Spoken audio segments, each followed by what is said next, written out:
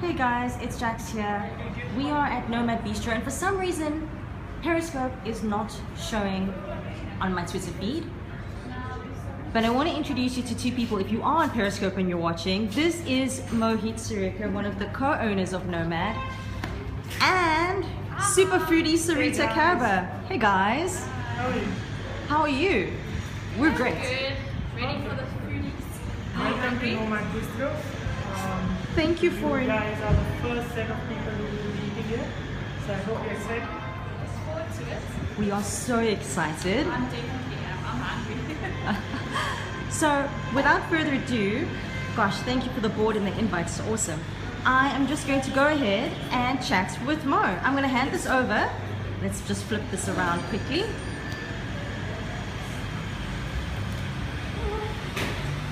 For joining. Hey guys, okay, I'm going to turn around and give this to Sureka while I chat to Mo. Please feel free to ask any questions or comments during this broadcast. Thanks for joining me, Jackie. No worries, thank you for having me. Thank you, sir. Yes. So I actually wanted to just ask the whole idea behind Nomad Bistro. How long did it take to come up with this idea and why? Okay, so Nomad Bistro is actually owned and run by two people. One is me. Second one is the head chef at the place, Mardia Swartz. And we have been friends for about 2 years. You know, the same old story. We are drinking one night, Greece Street, and then let's open a restaurant. This happens all the time. It happens all the time. So that ended up happening with the next 7 months of hard work.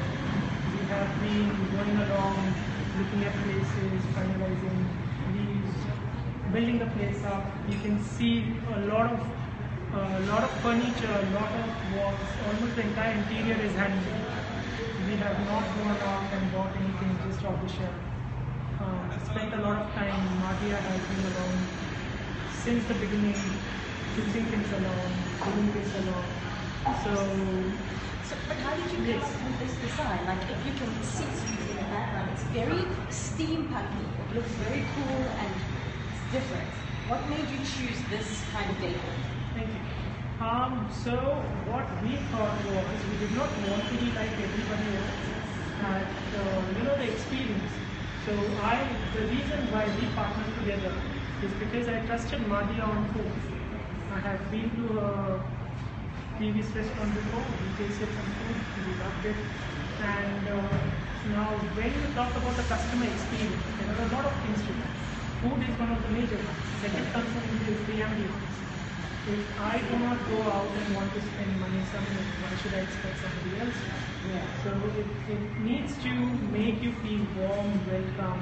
It needs to make you go, hey, that's pretty cool. When you look at the table like this, you hope you find it something new and exclusive, then you look at a piece like that.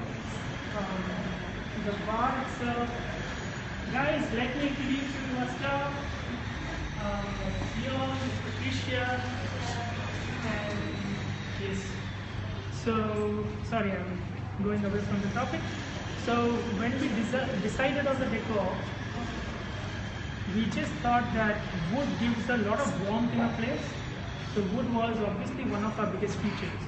Now, to cut off wood at certain places, we just thought we'll use a bit of metal along it. That's how the steampunk design came about. Then went in a lot of months of research with some of the best cafes, best restaurants in the world, looking what they have done, what's been great there. Then we redid our design, what will suit our space, our kind of matching on everything. So it's taken a lot of months. Last 3 months we have been just on site and building.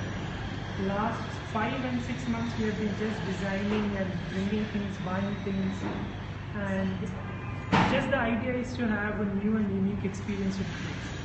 Now add that up with great food, which I'm very sure Mardia will cook us up for, and a good service and a great service from our staff. And we are very motivated in terms of covering our ABCDs and all those blocks to have an overall nice experience, not just be good in one aspect and One last question, Mohit, before we go to the viewers' questions. Fusion Bistro.